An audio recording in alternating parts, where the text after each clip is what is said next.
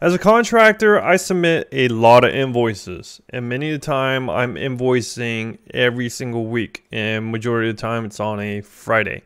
Sometimes I do it Saturday. So Monday through Friday is when I log in the hours.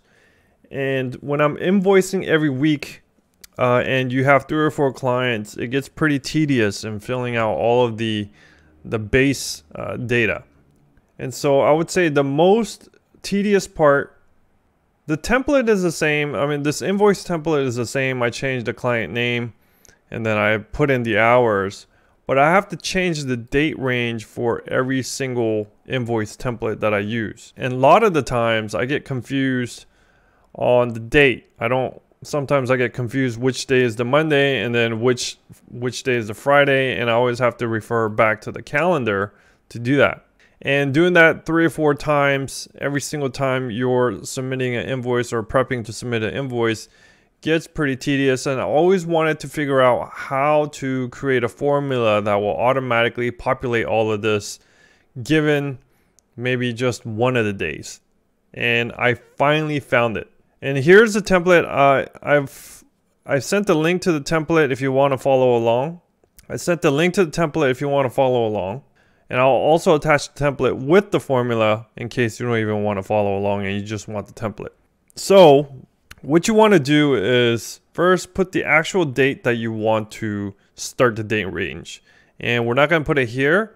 We're going to actually put it somewhere. Let's put it right below this here. And so we want to submit an invoice for this particular week. This particular week starts 1/9. So I'm going to put 1/9. Oops, I need to change the font. 23. Let's change the color of the font. And then we need to figure out the formula that goes there. All right, so remember this date range here, or remember the cell. This is A6.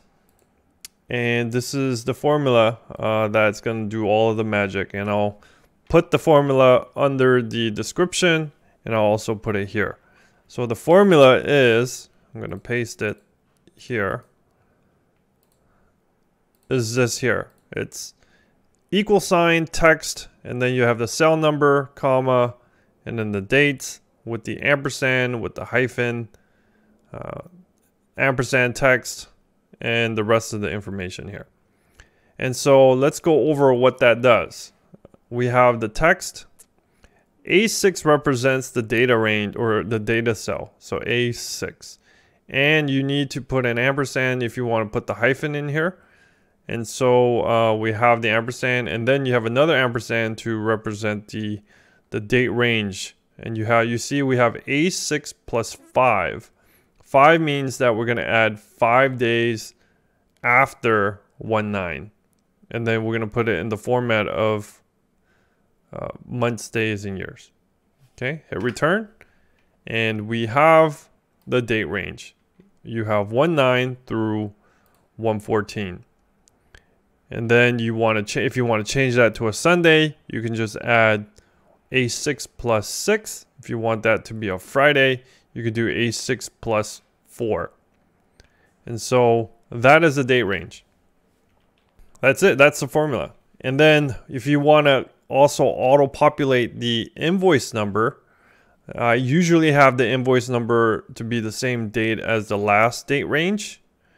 And so here I used to just manually type it in every single time for all the invoices. But now what you want to do here is also a simple formula.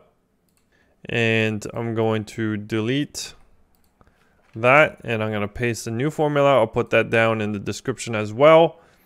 You have the equal sign, you have the hashtag in quotations, and then you have the ampersand to concatenate, meaning like combine together the text of that date range that we had earlier. So A6 plus 5, and turn that into years, months, dates. And here you notice that I have the year first. That way only the last numbers change for all the invoice numbers. Hit enter, and you see we have 23 for the year 0114.